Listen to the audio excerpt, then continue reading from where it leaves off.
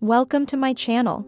In this video, I'll guide you through the process of editing your contact form and setting up mail notifications in WordPress. Step 1. Editing the contact form.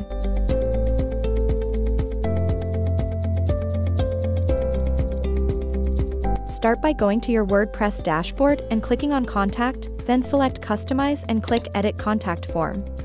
From this screen, you can easily modify fields like your name, email, message, and the Send Mail button. You can also add new fields according to your needs.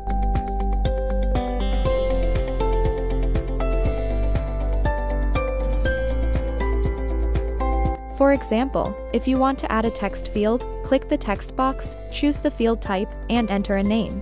You can also add a placeholder by checking the relevant box and then click Insert Tag. Once you've made your changes, don't forget to click Save. You'll see the new text field and successfully added to your form. Step 2. Setting up mail.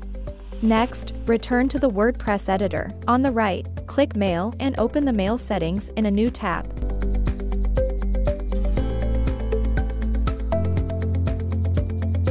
In the Mail Setup screen, enter the appropriate to and from email addresses, making sure to double-check them for accuracy.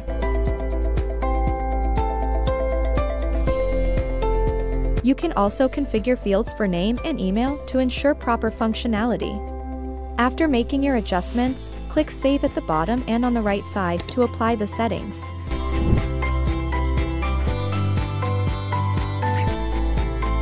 And that's it. You've successfully edited your contact form and mail settings. Your users can now easily submit their name, email, and message through the updated contact form. If you have any questions, feel free to leave them in the comments below. Don't forget to subscribe for more WordPress and Elementor tutorials. Thanks for watching, and see you in the next video.